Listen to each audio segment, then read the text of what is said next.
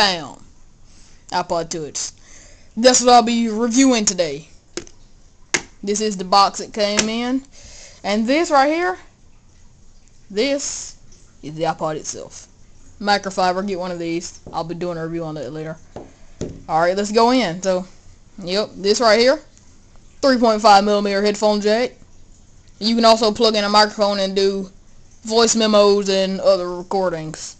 This, the USB slot. You charge and sync this to your computer and iTunes. On this side, rocker bar up, down. This side, there's a big old nothing. Right here, the sleep wake button / power button. Right here, the black thing, the antenna for Wi-Fi. We thought there was going to be a camera on it, but there wasn't, sadly. The back here is chrome, the iPod Apple sign, and the iPod Word, and this down here, you can't see it. Yeah, that's aluminum. And this whole screen is glass. There's a light sensor right here. You can't see it, but it's there. This is the home button. The 3.2-inch high-res capacitive touchscreen is awesome. And that's about it for the hardware. Let's go in.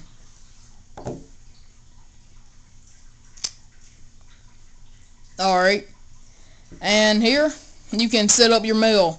Set up your mail. At the beginning it gives you a whole bunch of options to set up your mail. Alright, yeah. Set up your mail. Mailboxes and inbox, draft, sent, trash, and bulk mail. I'm using Yahoo Mail right now. Alright, for some reason, tell you this right now, the YouTube, it will not go. Every time I hit YouTube, it says cannot connect to YouTube, and I don't know why. I'm connected to Wi-Fi, via Wi-Fi and everything. It won't connect. It does this all the time, and I wish someone would tell me why. Here, show you this quick thing about the calculator. Hold it in portrait mode, regular calculator. Turn it landscape, doubles into a scientific calculator. Very awesome. Alright, so in the settings here, you can go into general, and it has a lot of things you can do in general, like set wallpaper, sounds, network, Bluetooth, local service, auto lock, passcode, restrictions. I don't have any restrictions, by the way. Keyboard, date and time, home. You can reset everything on here if you're like gonna sell it or something. Yeah, in the about, well, that's the stuff, and then the legal tender. Yeah, this is on there. Probably don't care too much about it, but yeah, it's there, just in case. So, like I said, yeah, you can do all this, and it's awesome. Auto lock, I got set for 1 minute, or you can set it all the way to 5, or just never auto locks. Alright, the App Store. I'm gonna launch that real quick. While we're waiting for it to load up, there are a ton of apps in the App Store. The biggest one in the world. Alright, so it's just doing whatever it wants to on camera, so can't connect. So yeah, the stocks are here. See that? You click one, then you rotate it, and it would go. But yeah, for some reason the Wi-Fi is not connected right now, which is very unfortunate. So yeah, iTunes here. See if we can connect back. See if we can reconnect. Alright. Trying to reconnect here so I can show you. Alright, here we go. Now we're rolling. Let's go back into the App Store. The App Store is filled with apps. The biggest App Store in the world. Second is Android, though. They're on a roll. You can search the App Store in several ways. Here, this is featured. It's in the new, what's hot, and then Genius. Genius based on the apps you already have. Or you can search in categories. There are a ton of categories. Games, entertainment, utilities, social networking, music, productivity, lifestyle, reference, travel, sports, navigation, health, news, photograph, education, weather, books, medication. There's a ton of stuff. You can search in top 25 as well for top paid, top free, and top grossing.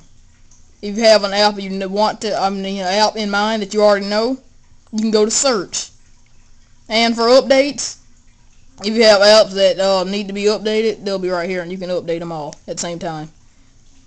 Here, the 3.2-inch screen looks awesome, and just by showing you that, I'll show you a short clip from Friday.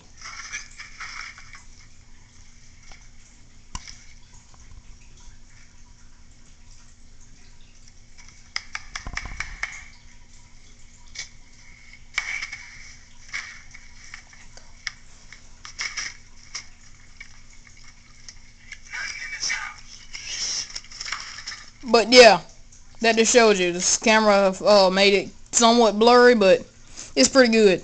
And let's go into iTunes real quick before we have to end the video. iTunes now, with this version of the iPod Touch, you can go to iTunes and download it from your iPod. Then when you get back to your computer, your desktop, it recognizes it. And the music, new releases, top 10s, and genres. The music here, the video, search, podcast, and under more are audiobooks, iTunes U, and downloads. With the videos, you can preview a movie. Like for here, Top to Time Machine Unrated. Awesome movie, by the way. When it loads up, after it loads up all the way, you can hit preview, this little button right here. You can preview the movie.